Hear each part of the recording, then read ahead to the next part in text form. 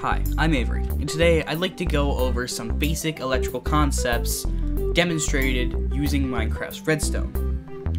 What you see before me here is a simple circuit, which is the foundation for every single circuit ever created.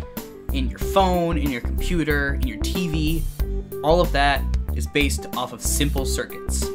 So, what is a simple circuit? A simple circuit is a circuit composed of a battery, a wire, and a resistor. Now this may be a little bit hard to recognize in Minecraft, so I've set up some labels over here. Our battery is composed of a negative lead and a positive lead, represented by our black and red wool. Negative is almost always represented by black, and positive is almost always represented by red in the electrical world.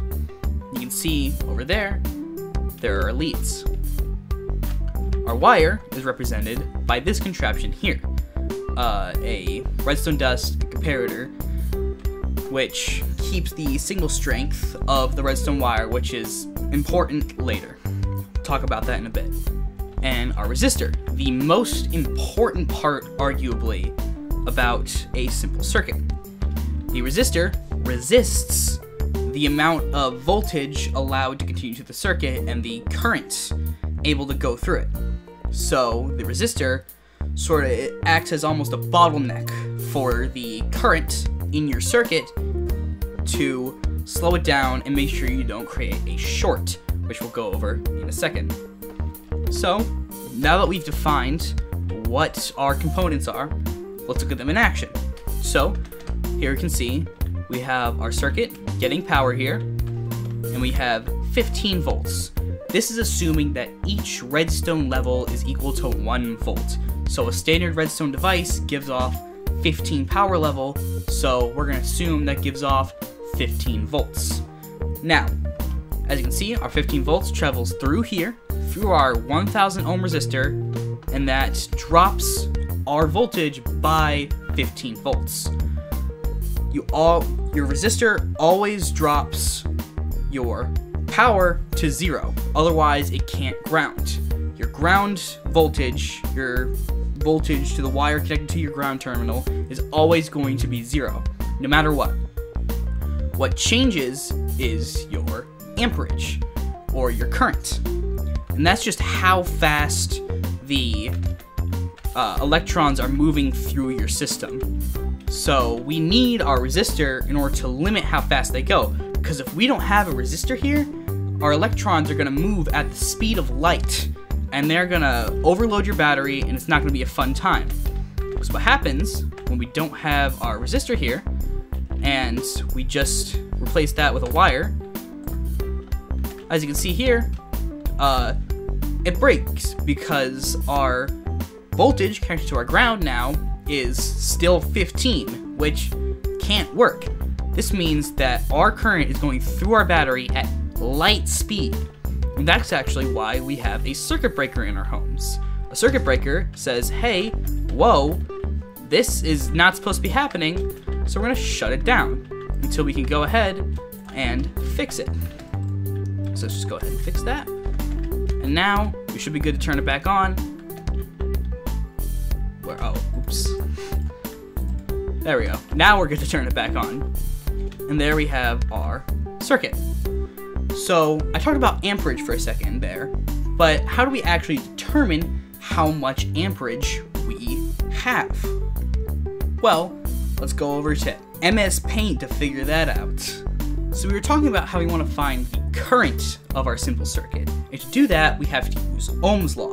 Voltage is equal to current times resistance.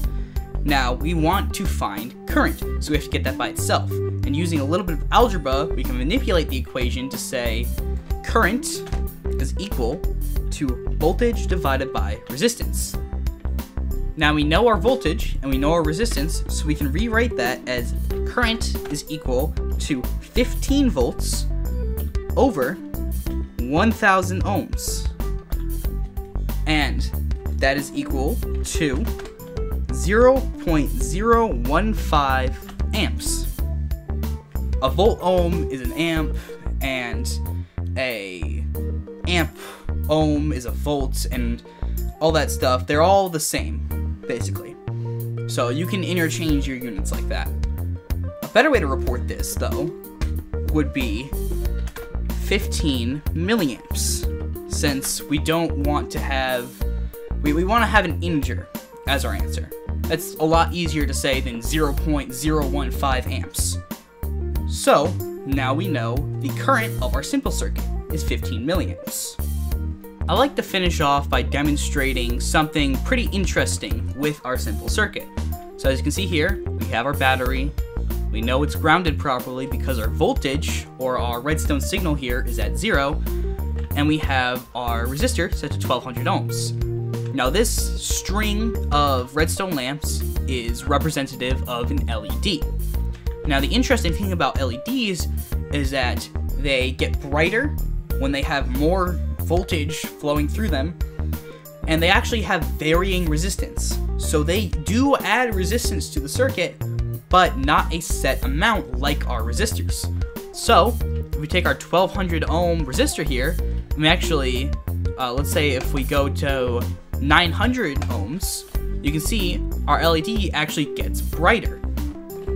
And it actually has a different amount of resistance. As you can see here, our LED is hooked up to our wire. It actually gives off a different amount of resistance.